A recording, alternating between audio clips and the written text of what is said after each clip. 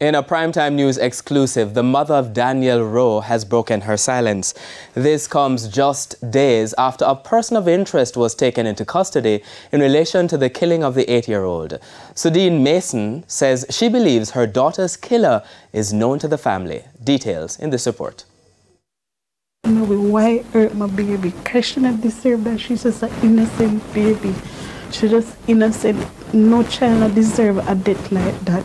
It's been over 2 months since the brutal murder of 8-year-old Danielle Rowe. But for the grief-stricken mother, Sudine Mason, the deep sense of loss is too much to bear. Every night, I try to even play it in my head. What you try to play out? What happened to her, because I was told that she was holding her throat when it was cut.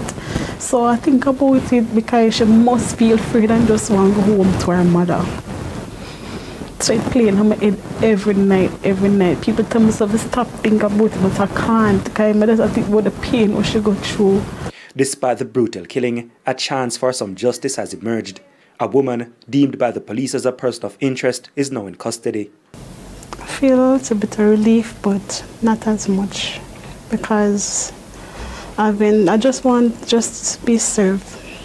Because I know there's other person must be involved in this.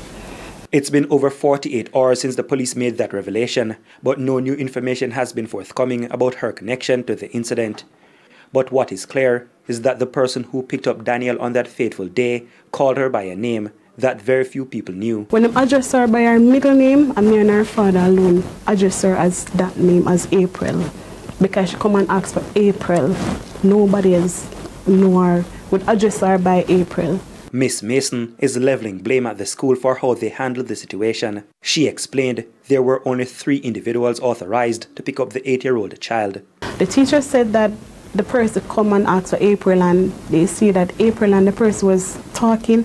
The teacher is going to say that she never see anything off with April, but yet still call me, because if this female have to go through the main office and guidance counselor, something is wrong. Even after she died, I still don't get the explanation about this female coming at the school. Nobody tell me anything after hear from the investigating officers.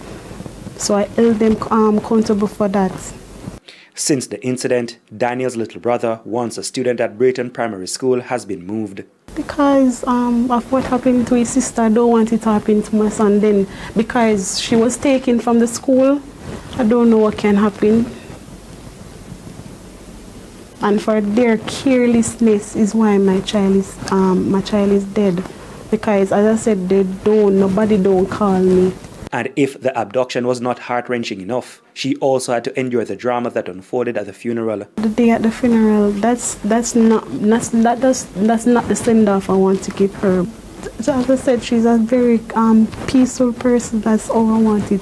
Everything to just go smooth and just bury her properly. A lot of person didn't even get to see her because she was buried so quick. So I guess the pastors, they were afraid about something's going to happen, so they just bury her quick. Due to the seeming uncertainty around the investigation, it could be some time before justice is served. But when that time comes, this is what Danielle's mother hopes for. Death penalty for those persons that is responsible for my daughter's death. I don't want no 20 years, no 30 years, I just want straight death penalty. But whatever the outcome, all she can do now is continue to replay her daughter's last words in her mind. The morning when I carried her to school, she kissed me and she said, "Mommy, may I finish my project?" Because she had a project for the Friday. And she said, "Mommy, when I come home, may I go finish my project?" And she kissed me and she went inside. Dwayne Anderson, TVJ News.